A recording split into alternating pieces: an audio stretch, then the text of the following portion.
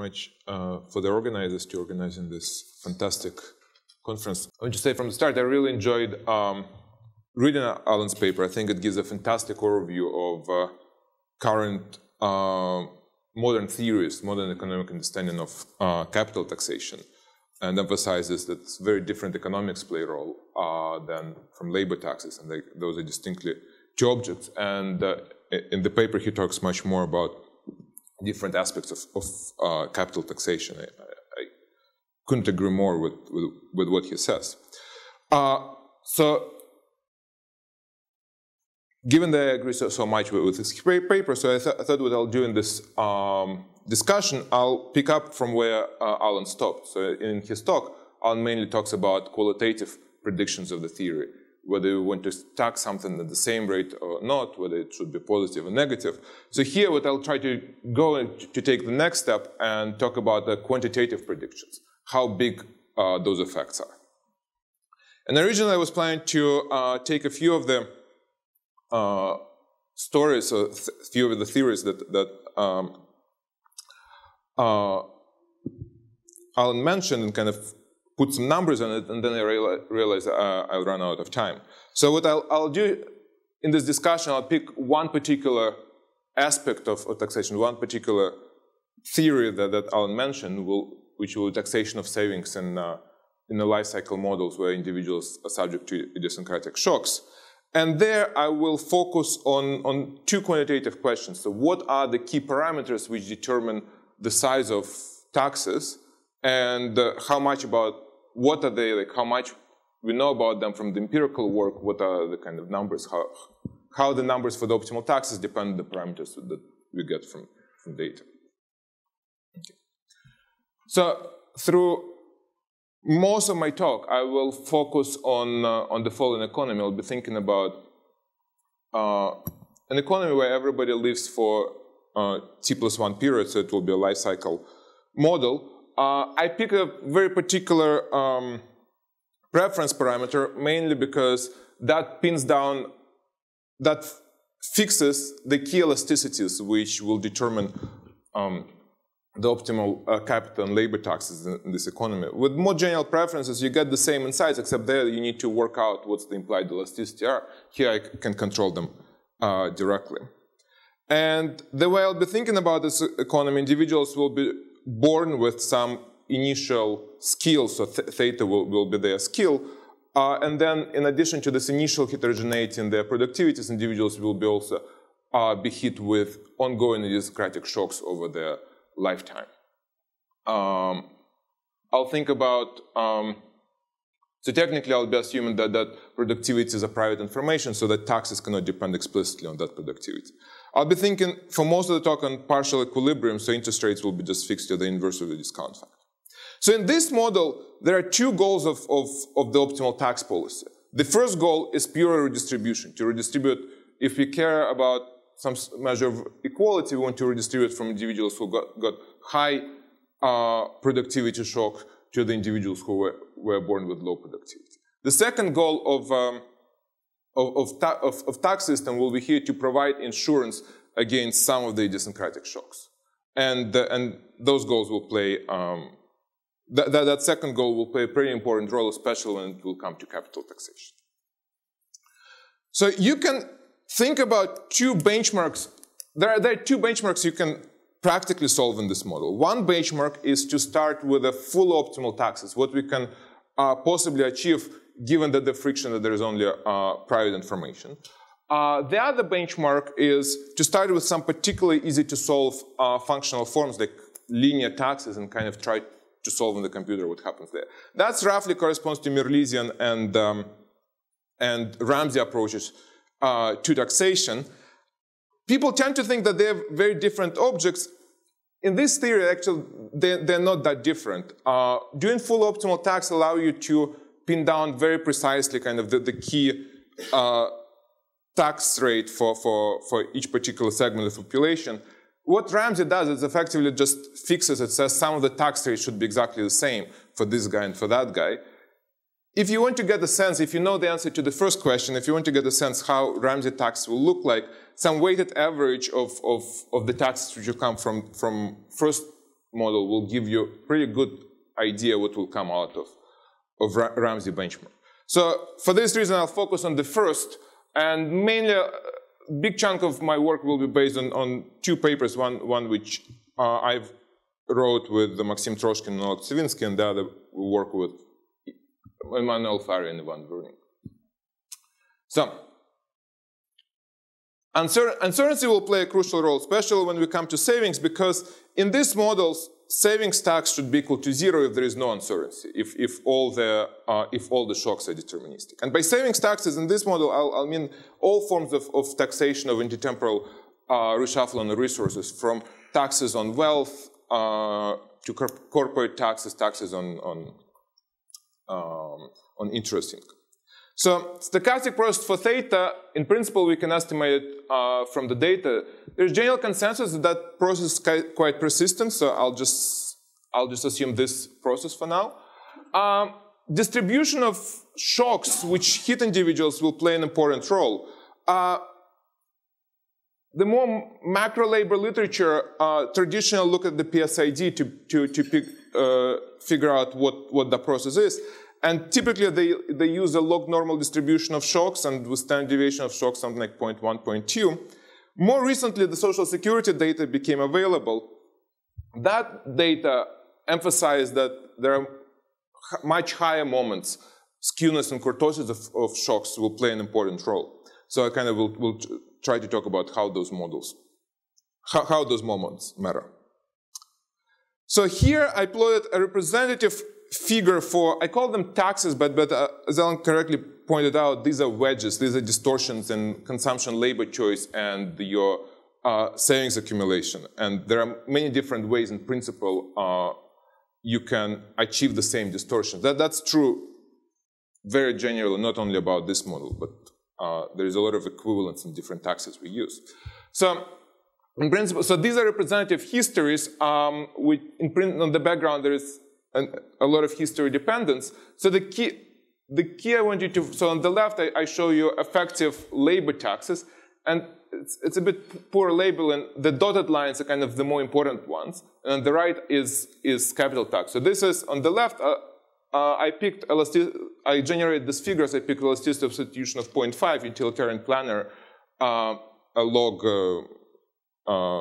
utility of consumption, so intertemporal elasticity substitution is 1.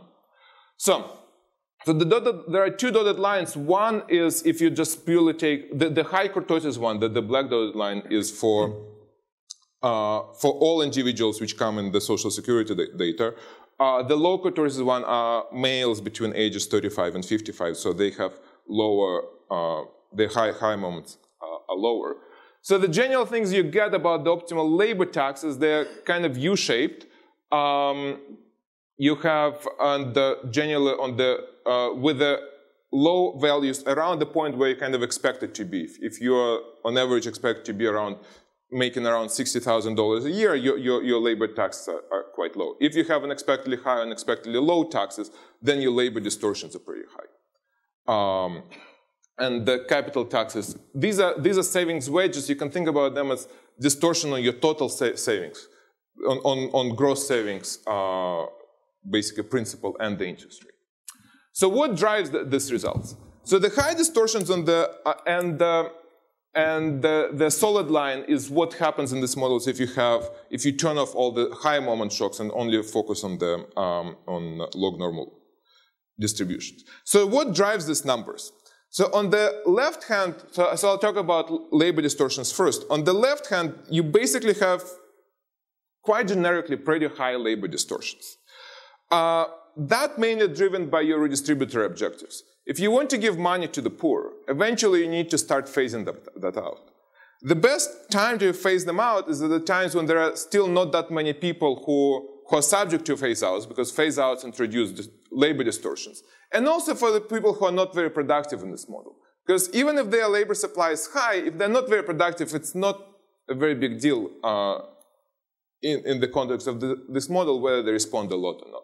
So on the left side, high distortions are mainly driven by redistributory objectives. On the right hand side, the distortions are mainly driven by two parameters, which is elasticity of labor supply, and appropriate hazard ratio of the shocks. If you have something like log normal shocks, you can get simple formula for the tail distribution of labor distortions, which is 1 plus 1 over epsilon times sigma squared. As I said, I plugged my numbers for these particular parameter values. If you think they're too high or too low, you can easily scale them up or down using this formula. With higher moments, it's not the total elasticity of, not total variance of your shocks, but the appropriate function of higher moments for which we derive the expressions which drive your marginal tax. So higher marginal tax, higher moments generally imply higher labor distortions. Now, turning to savings tax. So savings tax in this model is driven primarily by how much idiosyncratic uncertainty you face. As I said, no idiosyncratic uncertainty, we don't want to distort any of your decisions. And yet, tax on total savings, so again on the gross savings, is kind of proportional to 1, is exactly equal to 1 minus exponential of sigma squared of the variance of shocks that you face. If you look for, if you take standard PSID data in the analysis people use from there, those numbers are pretty small. You get pretty small number. You get something like 1% of tax on your gross income, which translates something like 15% tax on interest rate. If you take Social Security data, their variance comes out sufficiently bigger, so we get the numbers with higher moments which are double or triple of what you get from PSID. What is important, these numbers in particular are very sensitive to the general equilibrium effects. In partial equilibrium, they can be high, they can go easily over 100%, which you can think about it as wealth tax or property tax. But general equilibrium effects can substantially reduce that. So from kind of quantitative predictions, so we can derive, the theory provides very tight links from empirically estimatable or measurable parameters to what rates should be. And what it points out that important is things like how big is the idiosyncratic uncertainty that individuals face, and also how big are the general equilibrium effects are. Other things I'll mention, so here I pick parameter value for elasticity of labor supply 0.5, not because I believe that's a good parameter, but because that's generally what people use in this literature. This type of elasticities, they don't take into account responses like educational decisions, occupational choice, etc., etc. Michael Keane made and Jim Heckman gave fantastic discussion about labor supply. All the concerns apply directly here. Another thing which is important is consumption labor complementarity. How important is that? How big complementarity between consumption and labor for individuals, especially for the high income individuals. If that complementarity is important, then what we want to do for the high individuals with high labor earnings, we want to reduce their labor taxes and increase their capital taxes because they are very productive. We want to provide them with the maximum incentive to work. So here I plotted just tax schedules for labor and capital varying the complementarity between consumption and labor. So you see like the richer the individuals become, their labor income starts to drop if there is complementarity, and the savings taxes start to go up. Okay, so the model which I gave is kind of a standard life cycle economy which is used a lot and used very widely. It fits a lot of facts about behavior of the households. At the same time, this model is off the mark, and off the mark will be a big understatement of the distribution of wealth and distribution of capital holdings that we see in the data. This model will predict that distribution of labor earnings will be much bigger, that will have much bigger tails than wealth. In the data, we see the opposite. So the leading story is why we have this very skewed wealth distribution is either that wealth was inherited or that it was earned by entrepreneurs who have particularly high ability to run businesses and generate production opportunities. So depending which of the stories is true, or how much of this wealth is transmitted by each of these channels, they will have very different normative implications. If you think about inheritance taxation, by and large, the main parameter which tells you how we want to tax inheritance is how much we value utility of the current generations versus utility of the later generations. How much Pareto weights we put on different agents. People have written different papers with different assumptions of those weights. They got numbers which are big or small. They got positive, negative numbers. That ultimately is kind of how the society views whether it's a good idea to give this big bequests, and then we kind of need to live with this inequality, or it's not a good idea. Then potentially with inheritance taxes, we can generate a lot of revenues and reduce substantially the inequality.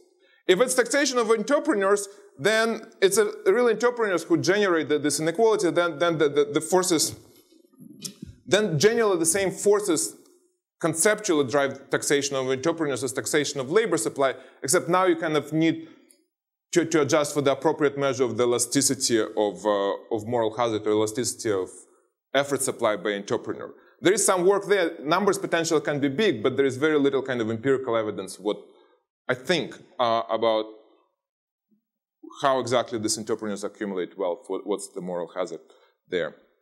So I'll stop here. I think it's a fantastic conference, and it gives this real opportunity to bring empirical evidence together with kind of theoretical predictions and link the two together and get quantitative implications of optimal taxes and kind of discuss how robust those implications are.